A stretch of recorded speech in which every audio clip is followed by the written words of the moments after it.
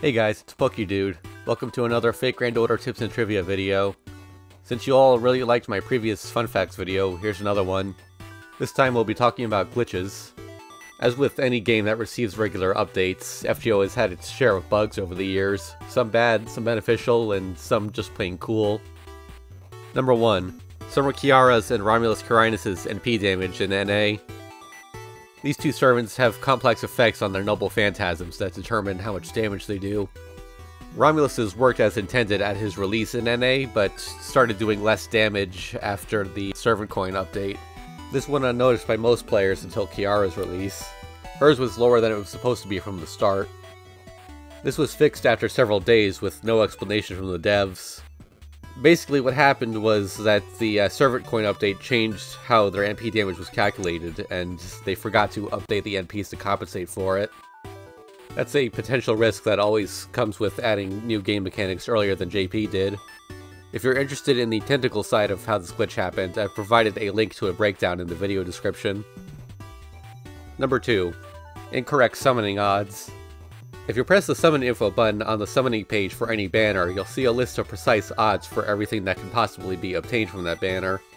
But on extremely rare occasions, these numbers have been inaccurate. To my knowledge, it's only happened twice in NA. Once with the Thanksgiving 2020 banner, and again with the third Servant Summer Camp banner. For the former, the chances for certain craft essences were lower than they were supposed to be. Specifically, Child of Atlas, Cleaner, and Sakura Special Bento. The devs compensated players by refunding 10% of the quartz they spent on the banner, one copy of each of the affected CEs, and additional copies proportionate to how much they spent on the banner. As for the summer banner, there was one day where Edmund Dantes was incorrectly set to appear half as often as he was meant to. After the bug was discovered, they actually halted all summoning for a brief time before starting maintenance.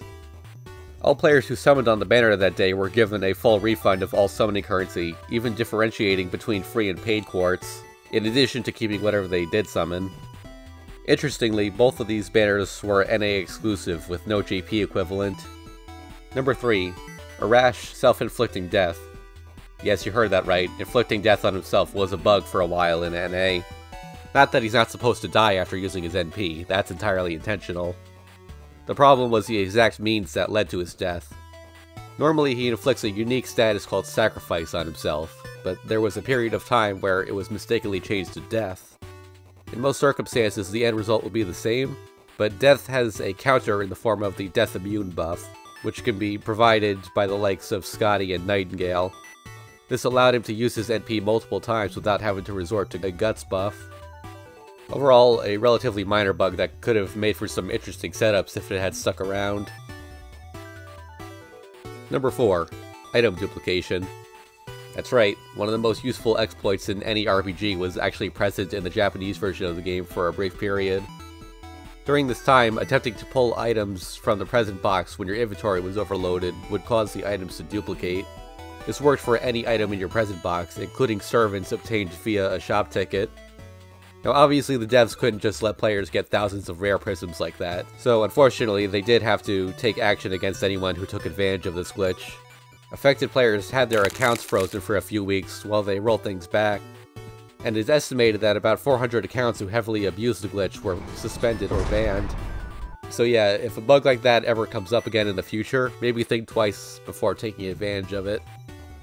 Number 5. Persistent NP field changes.